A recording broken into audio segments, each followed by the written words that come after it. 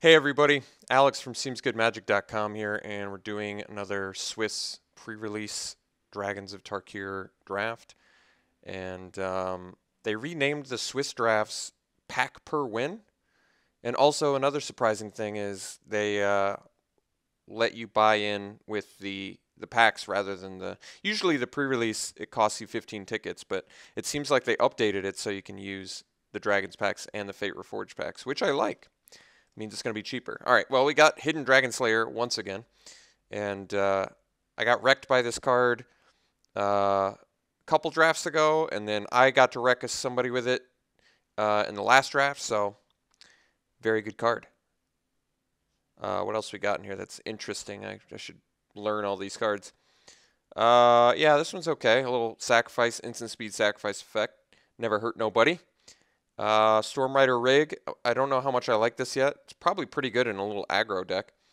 A couple other little beaters, but yeah, let's go ahead and slam the Hidden Dragon Slayer.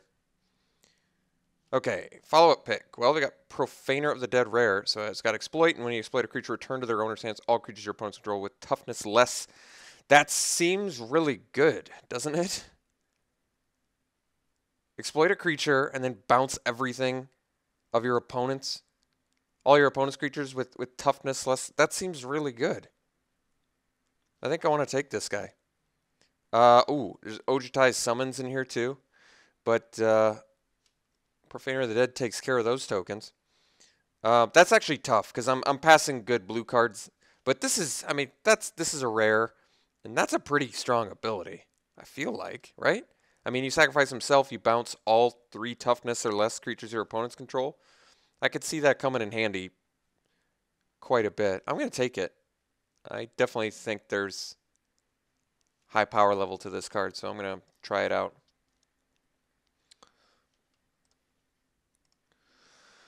Okay. What have we got now?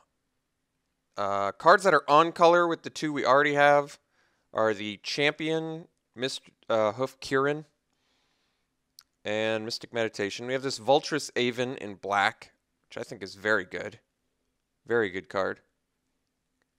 Nothing else like super interesting in here. I like the monuments.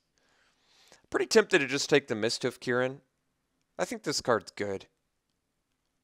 You Megamorph it, you end up paying about 5 mana over 2 turns, or 1 turn, and you end up with a 3/2 Flying Vigilance. I mean, that's pretty good. It's really not bad. Yeah, I think it's less powerful than Vulturous Haven, but it's it keeps my Hidden Dragon Slayer, keeps me in the Hidden Dragon Slayer zone, so I kind of like it. I'm going to take it.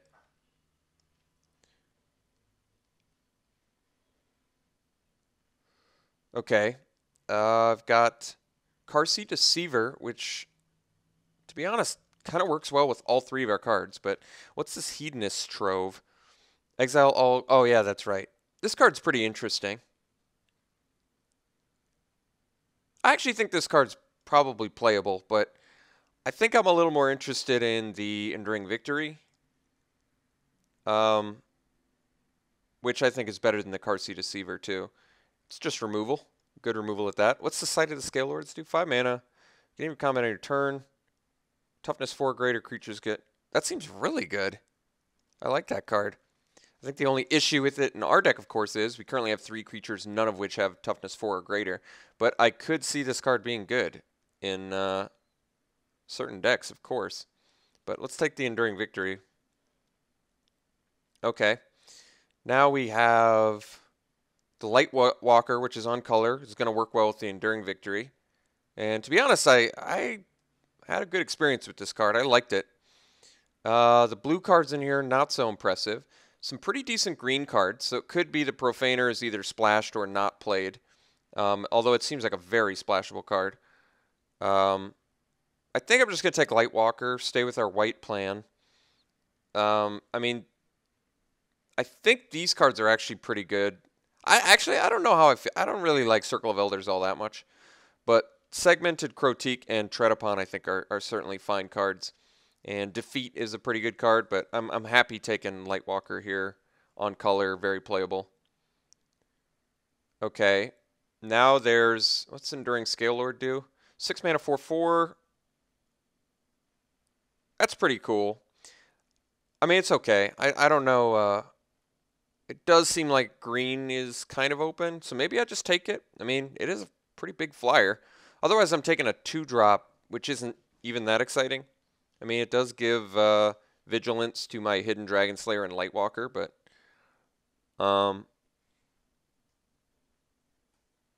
it does seem like green's open. It does. I think I'm going to take this Scale Lord. This he's a big old dragon, so why not? He's not insane, but big flyers are usually pretty good. Okay, now we have in green, we have some good green and white picks here. We also have Vial of Dragonfire, which is pretty good. I think I like the Guardian Shield Bearer synergy with Enduring Scale Lord. I mean, granted, you have to. Well, it also works with the Lightwalker, so it's just all around, I think, the right pick. I do like Glaring Aegis. I played against it, and I was pretty impressed with how strong it can be.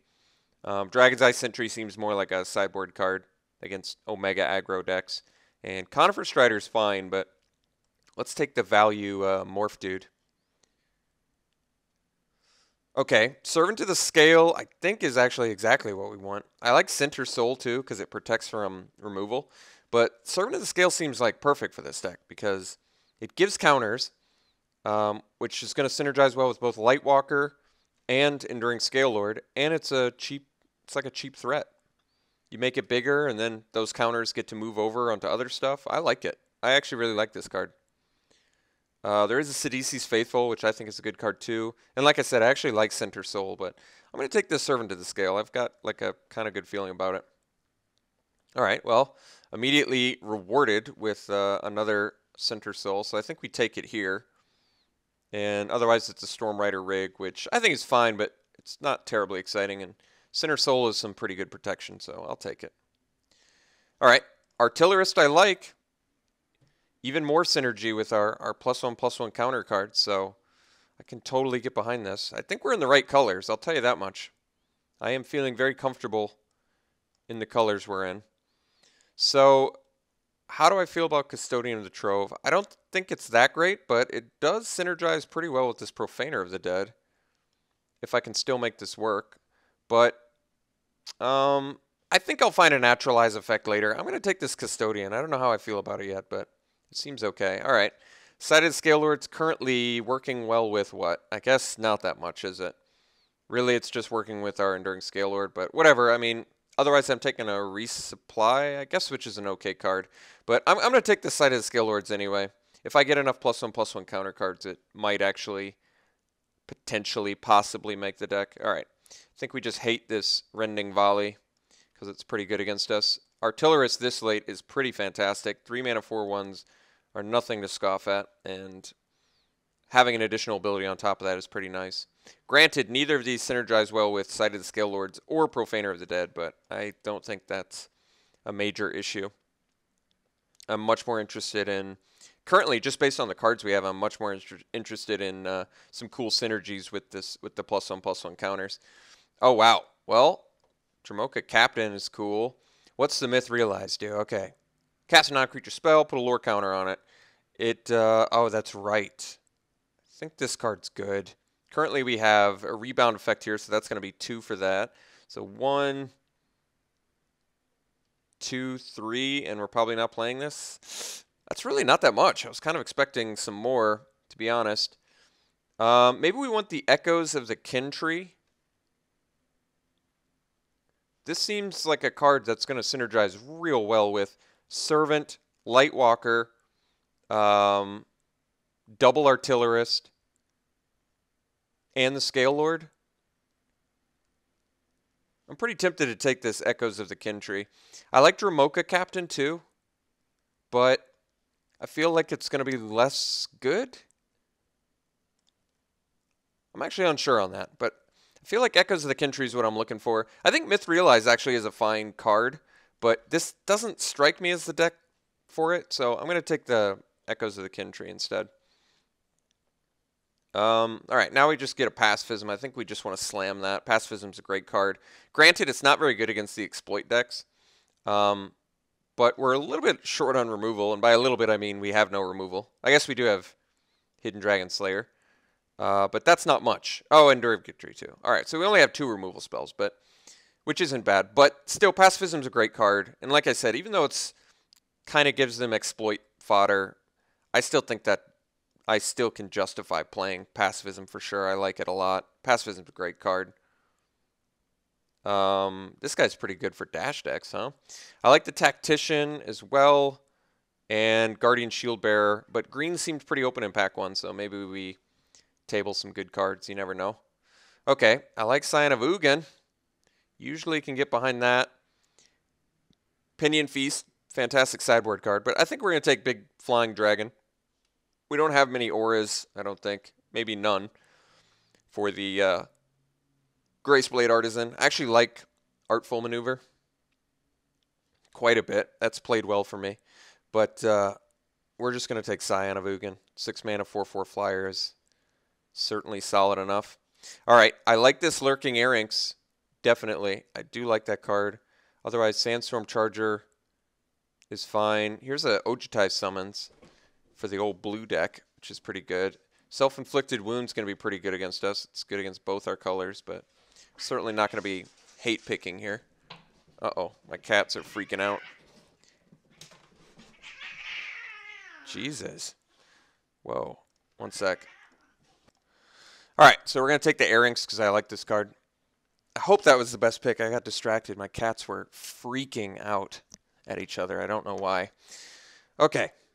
So what do we got now? I got this Dragon Scarred Bear. This guy seems okay. Nothing special, but certainly not terrible. Otherwise, we take a Dramoka Warrior, which I might actually want instead. It's more aggressive. I feel like we can make a pretty solid little green-white beatdown deck. I mean, Sheltered Aerie is okay. I feel like it goes late. It does fix for Profaner of the Dead, but I don't need to play Profaner in this deck either. So Bear versus Dramoka Warrior. I mean, granted, a 3/2 with Regenerate's pretty good, but I'm trying to think. I think I want the cheaper beater. I'm going to take the cheaper beater here. I don't know if it's right. We'll find out. Okay, so now I've got the option to take Evolving Wilds to splash for the Profaner. The issue is I really like the Sandcrafter Mage, and I like the Aven Tactician. Because the Sandcrafter Mage, if we get to go Servant or Lightwalker into Sandcrafter Mage, we're doing really good. Let's cut the Sight of the Scale Lords now, because I don't think that's happening. And then I really have to think about this Evolving Wilds. I probably cut the Custodian of the Trove too, even if I do play Profaner. This is tough, man.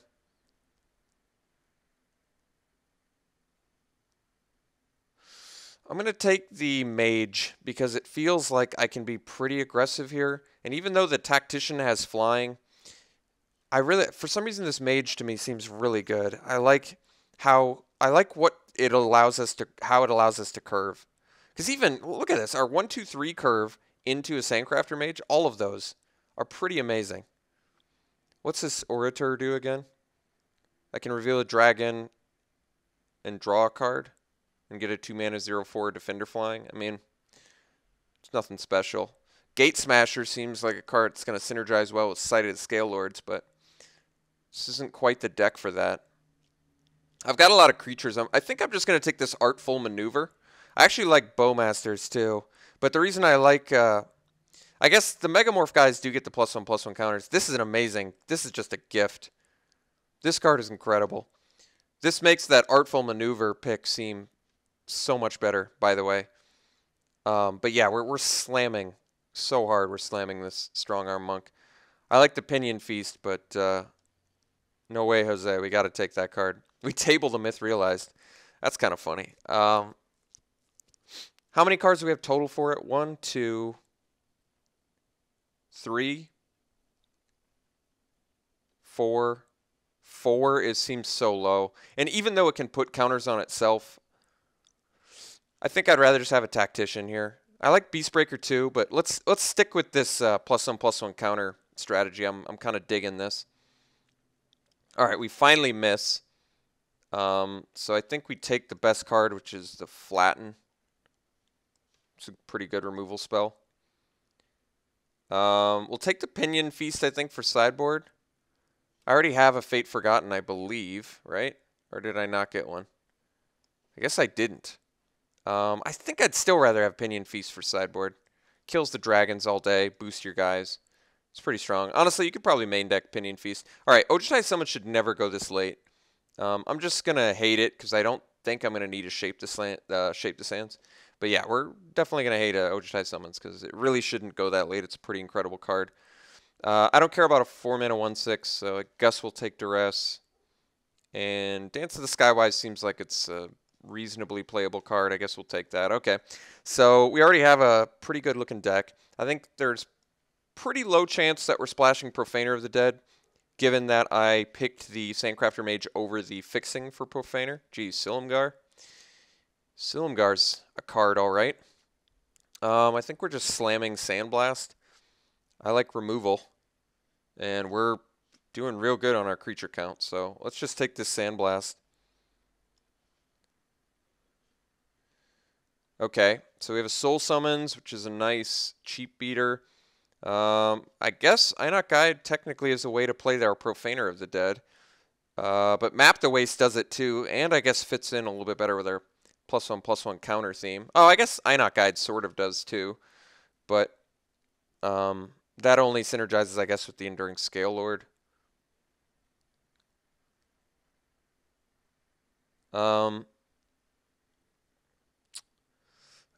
I don't know if I feel like Profaner of the Dead is good enough to be splashed, but it's like I don't know how much I'm feeling it.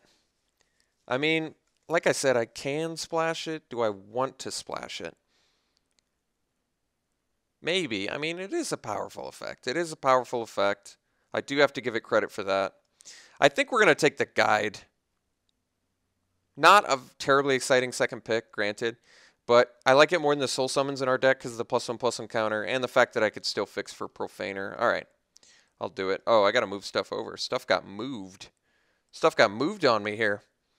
Light Form's an incredibly strong card. Yeah, we're just going to slam that, especially in a deck that gives all these +1/+1 counters. Granted, we're passing a mob rule, which I have had some pretty insane experiences with. But that's okay. This looks like a 17 land deck too, so let's just take the Light Form. Can you imagine if I flip, I don't know, a dragon or something underneath it? It'd be pretty nice. All right, so now the only things we're picking are things we're going to make cuts for, I guess.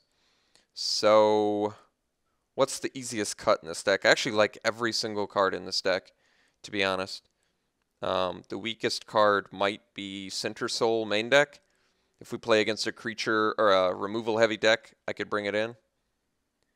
And I don't know what I would play over it though. Maybe Pressure Point for tempo and card draw, or Soul Summons as just another card that activates Strong Arm Monk and nets me a creature. That could be the right one, actually. But I might actually play Center Soul over Soul Summons in this deck, too. Not exactly sure. I think I'm just going to take the Soul Summons regardless. And if I want to cut something for it, I might. Okay, now we have Formless Nurturing. We do have Thornwood Falls, which makes the Profaner at this point pretty playable.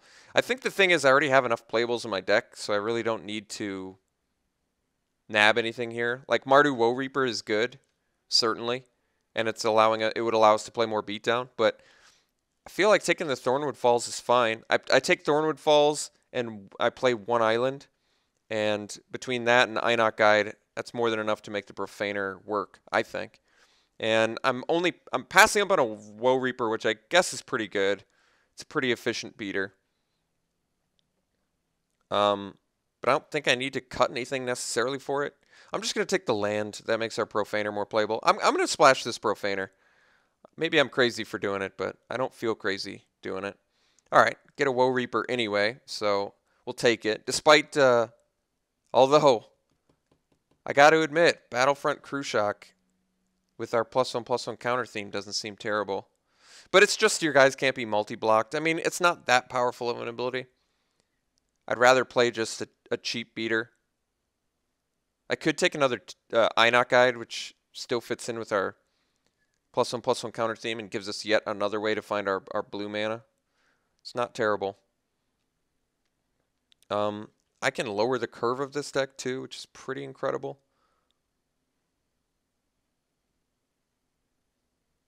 I think I'm going to take the second guide. I don't know if I'm playing it yet.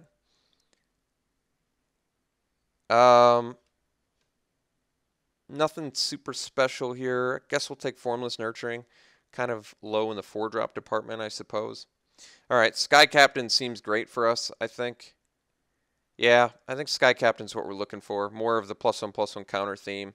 Otherwise, Arishan Cleric, but I don't think we need the Cleric. We can at least keep pace with opposing aggressive decks. So let's take the Sky Captain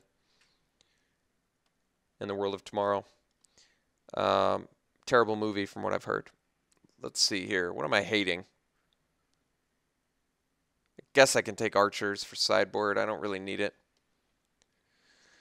Our deck's great, by the way. I really like our deck. I think I hate a Cunning Strike. Seems like the best card. And, none of these seem all that important.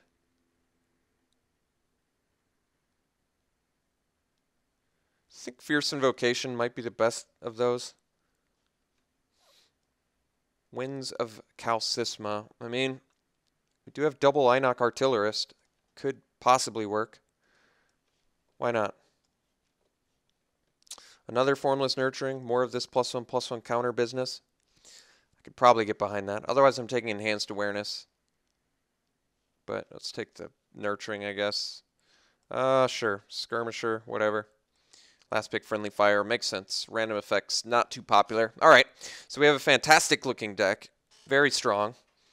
I have to make cuts. I don't know exactly what the cuts are yet either, which is a good problem to have. And I still am going to splash for Profaner. I like it. I really like what that card does. I think it's a really strong ability.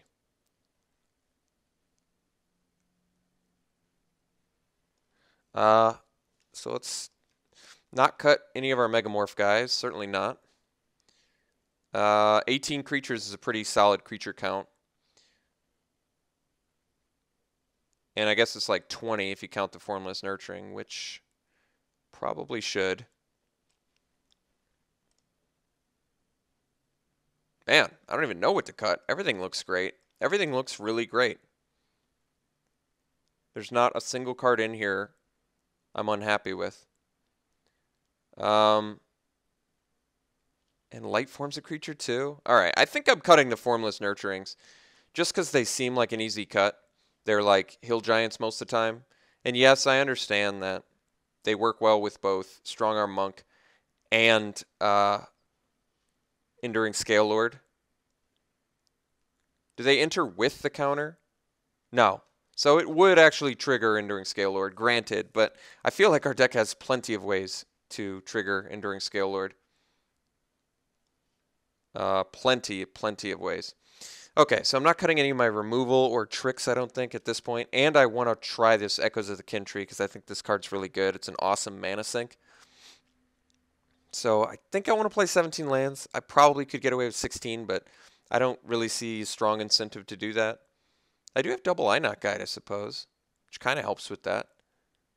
Otherwise, they're just Grizzly Bears? That's kind of interesting, actually.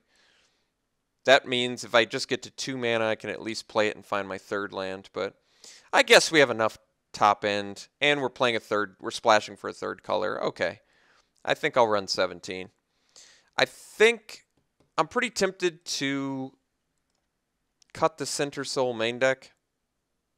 I know it's another card that works well with Strongarm Monk, really well actually, but I feel like I want the more aggressive Artful Maneuver. I think these are interchangeable, actually. Like, I play against a heavier removal deck. I swap the Artful Maneuver for Sinner Soul. And main deck, I'll be prepared more for decks that don't have a ton of removal. So then it's just like a nice combat trick that also beats down well. That sounds correct to me. So we have 19 creatures currently. It feels like we should cut a creature and leave all of these spells. So there's at least, because with Lightform we have only 6 things that activate Strongarm Monk, which isn't a ton. But you don't need to activate Strongarm Monk more than I would expect 1 or 2 times in a deck this heavy with creatures to really just take somebody out. So I should cut a creature. And I'm really having a hard time deciding which one. I like them all. I really like them all a lot. It could be the Servant.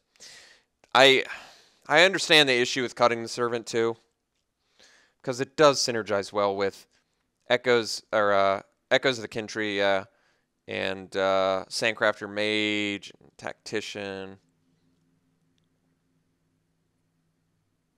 I mean, you don't get to split the counters, but that's still a pretty strong ability that I like.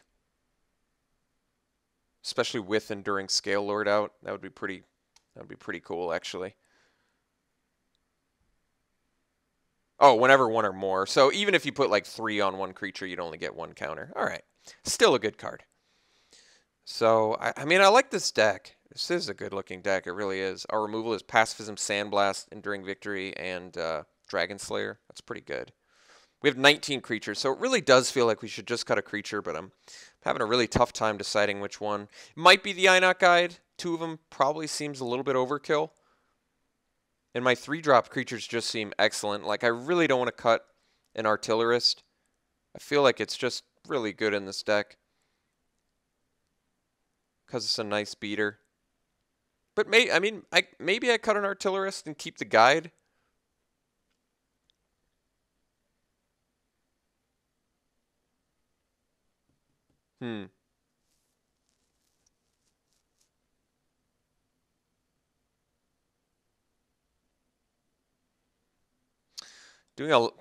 Getting a Artillerist under a Lightform would be pretty nice, though. Pretty nice.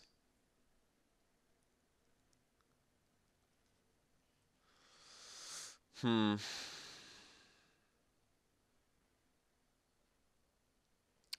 feel like Guide is likely worse than Artillerist, but curve-wise, might make more sense to keep the Guide. And for the fixing, and the +1/+1 counter synergy with Scale Lord. It's tough. It is tough. At the same time, bolstering this guy with like Echoes is pretty insane. Can turn him into a huge beater pretty quick. And him having reach is like pretty nice actually.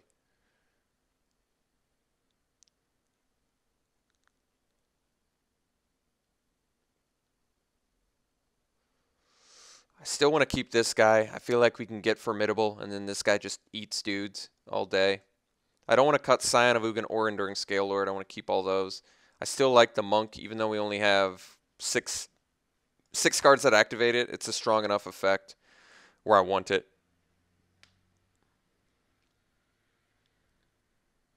I could even see running Soul Summons to get additional Strongarm Monk value. I'm not even opposed to that. But since we have to make a cut, I'm feeling either an Artillerist. I think the ones that are on the fence are the Artillerist or the Einok Guide. And I think I would like to have 4 2-drops. So I'm a little more tempted to cut the Artillerist, but Artillerist blocks better with 4 power. Like trades up, I feel like, really well.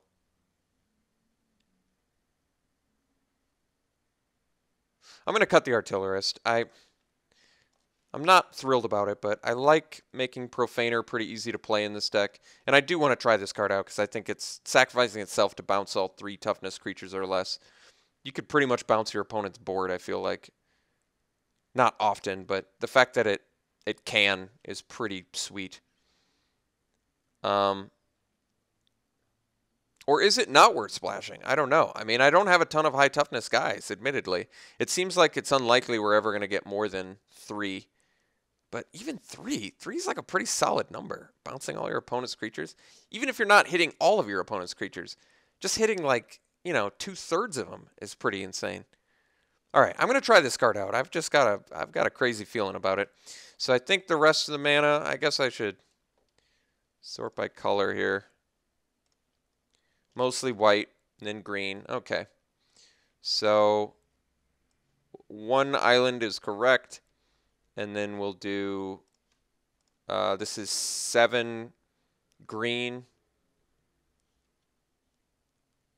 I need double white for light form. But yeah, I think 9, 7 with the Thornwood Falls. 7 should be enough to see green, I think. Okay. So I think I'm going to run it like this. Overall, I do like this deck. Yeah, I really like this deck. It's a pretty cool looking deck. I think it's a nice, aggressive little green-white build. So very curious to see what this deck can do, and kind of excited to try out Profaner of the Dead. So we'll see how it goes. I'll see you round 1.